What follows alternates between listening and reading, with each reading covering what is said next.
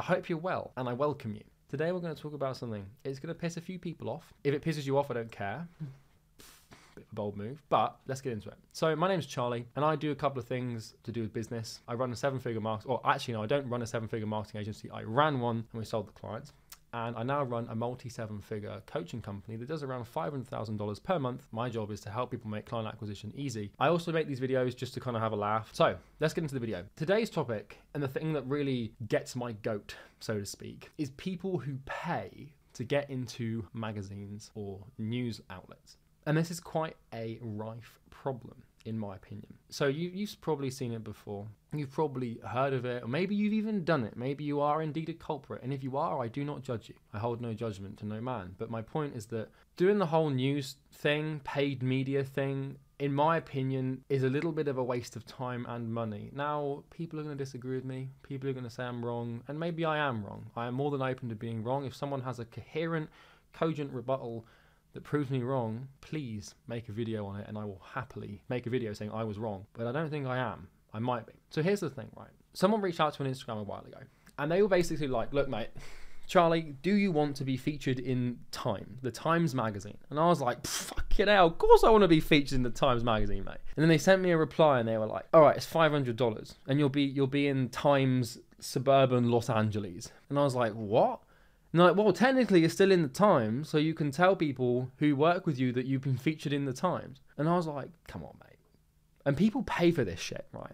So there's companies, and they will basically write news articles about you that you give them inspiration on. And they will then go and distribute them in these news outlets that have the major name of the news outlet, like the Times, the Independent, like Vox. Well, I really don't know, but you get the major news outlets. And then these news outlets, they have like specific local articles to areas that no one gives a shit about, right? Like, you know, Times Winchester is a place in the UK. The thing is that people pay money to get articles written about themselves, and I believe it to be a very bad business strategy. Not because there's a huge downside to doing it, but just because there's better ways to get clients. Because here's the thing, right? What's going to happen is I've got my tennis ball again.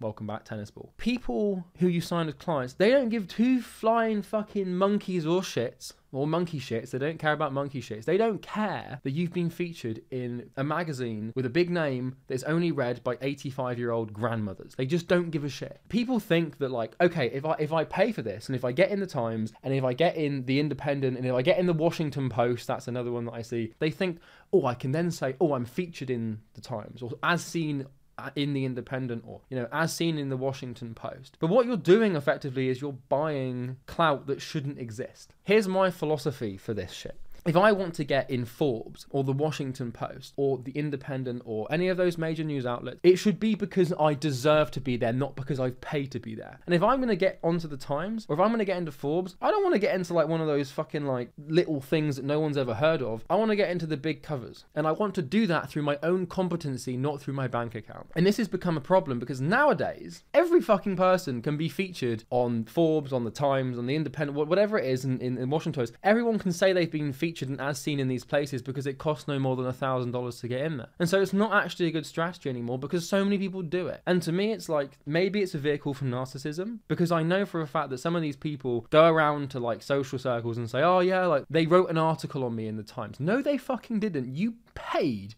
for them to write an article on you so that you can tell clients, you can competence signal. It just annoys me because I know, here's the argument against me, and I completely see everyone's point, and it's not a bad idea to do it, and I'm not saying it's the wrong thing to do. I'm just saying that there's better ways to go about proving your competence than paying a journalist, you know, $200 to write an article on you in a magazine that no one reads, that shares the name of the big news outlet. But here's the thing, it's like, you will be found out. Because typically people that go and get those articles published, they're not very good at what they do. And I'm not saying that's a very broad generalization, and if you've done it, I'm not saying you're not good at it, I'm not judging you, right? But my point here is, on average, my guess would be that if you have to resort to paying, because first of all, you're usually only going to do that if you're quite narcissistic. And there's nothing wrong with being narcissistic. I am quite narcissistic by nature. It's why I make YouTube videos and why I find it so fun. Like, if you're truly good at what you do, people in your market will know who you are. You won't have to tell them that you're featured on Times, and you won't have to tell them that you're featured in the Washington Post, because your offer speaks your competence louder than any publication possibly ever could. I think a lot of people are guilty of this, and I see a lot of people doing it, but I just disagree with it. And I think I'm open to people disagreeing with me, and I think it's a healthy debate to have. I'm not open to having my mind changed. I just feel like it doesn't take much digging to realize that you're bullshitting. So like, you know, you say to a prospect like, oh, I'm featured in the Times, and then they think, really? Okay. And then it doesn't take any more than a Google search for them to realize that it's not it's not the main publication. It's like some random local one. And then also it's like the article that is written about you, it doesn't even explain anything about what you do. It just talks about you. It doesn't talk about your competence or your business experience. It talks about you as a person. So you come across as extreme. This is why I think it's narcissism, because it comes across as extremely narcissistic. Typically, what you're going to do is the person will say to you, well, what do you want me to write in this article? And you'll say, oh, well, he's a budding entrepreneur and he's really talented and you're just basically, it's just narcissism to me that people do that. And then if you sign a client and then they're like, oh, we're not getting results. I thought you were featured in the Washington Post. It's like, do you know what I mean? It doesn't make much sense to me. I think and you could argue that, well, Charlie, you know, if you're paying for ads or, you know, if you're making YouTube videos and you're doing the same thing, you're sort of competent signaling. But I think that ads are more direct and they're more efficient because they actually get appointments, and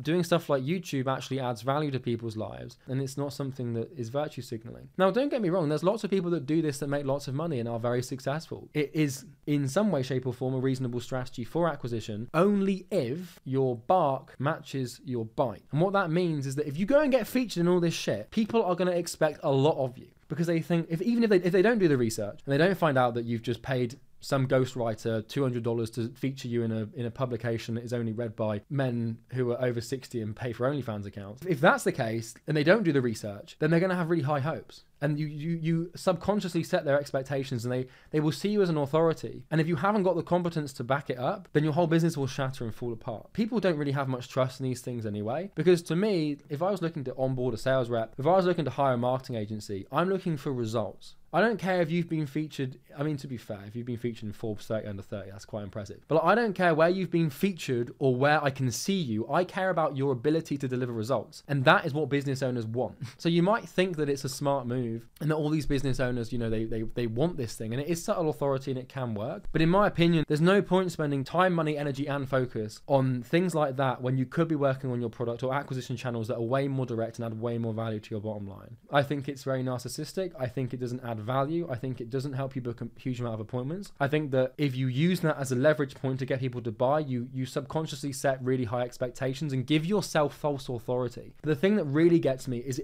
you are buying false authority. Authority should be earned. It should not be bought. If you want people to, like my YouTube videos, for example, I book a lot of appointments through YouTube. We have a really fun time on this channel. You can probably tell, right? Fun guy, right? That's the narcissist in me. But my point is that I deserve to have the authority I have. Now, you could argue that's egotism or grandiosity, but like I've added lots of value to a very specific type of person in the market for years on end, and I now deserve to have some level of authority, which is reflected through the appointments I book, because I've added value and I've created things for you guys that help you. At least I hope. Maybe I'm just delusional as fuck. If you buy these publications, it's not transparent to me. It's like kind of like lying to your clients to get them to come on board. It's dishonest to me. It doesn't feel right. It's like, you know, oh, you should work with me because I've been featured in Times. By the way, I might have paid them to do it. If you were truly competent and you were truly very good at what you do, you wouldn't have to rely on these publications. So if you do find yourself in this position, I have no intention to offend you and I have no intention to insult anyone or cause any upset. The truth is that if you understand stoicism, you understand that we upset ourselves. It's kind of like what Marco Pierre White said about Gordon Ramsay, which was fucking savage. Marco Pierre White is that celebrity chef. He's absolutely terrifying. And Gordon Ramsay, the celebrity chef, learned under Marco Pierre White. And basically Marco Pierre White is one of the only people to have ever made Gordon Ramsay cry in the terms of public knowledge. And when Marco Pierre White was asked about that, he said, how did you make Gordon Ramsay cry? Marco Pierre, dead eye, you can look this up, it's on an interview, looks in the camera and says, no, I didn't make Gordon Ramsay cry. He made himself cry. That was his choice to cry. Fucking savage. But that's the point I'm trying to make here, is like, if you're upset about this, it ain't my doing. You're upset because you got upset, not because I made you. But I'm not as savage as Marco Pierre White, so it doesn't come out as well. But back to that like authority thing, like people are buying from you under this impression that you have this level of authority because you purchased it. Just doesn't feel right, man. It's kind of like dating. It's kind of like catfishing people. Are you Jess? Yeah, I'm Jess. You're Jess. Yeah. But I'd really like to know what you think of this. Like, if you comment anything below, you maybe disagree. Like I said, I'm more than open to being wrong here. I'm open to people, you know, telling me that I'm wrong, and I'm totally cool with that. But I think that if you want to sign clients and you want to make money, you need to do it honestly. And if you're going around telling people that you've been featured in these places, when the reality is you haven't been featured in them, you've paid to have someone put you in a back-end article somewhere miles away, buried under loads of SEO so that no one can ever find it. Because technically you're being honest because you're telling people I am featured in this, but you give them this false impression that they wrote about you. So it plays, like, if someone reaches out and asks you to do this, it plays on your narcissism. If you have latent narcissism like I do, you'll be more inclined to do it. But it's not a very good strategy for business, in my opinion. I just feel like it's, you know, you've probably seen it. In fact, you've probably even bought shit from people who are featured in all these places. You probably, you know, if you go and find top gurus, you know, you'll look at their banners and they'll have like the Washington Post logo and the Forbes logo, and you think, oh God, they've got those fancy logos. They must know what they're talking about. But the truth is that they paid someone to write an article so they could leverage a lie to get people to buy things. And that is why I disagree with it. Okay. So that was more of a rant than anything. It was just something, I want people to look out for this and just to watch out for it, because it's pretty rife at the moment. It's pretty common. And if anyone ever reaches out to you saying like, oh, I can do this for you, maybe just bear in mind what I mentioned here. If you want people to think you're good at what you do, be good at what you do. Don't pay to have people think you are good. Upon them buying, you will get exposed.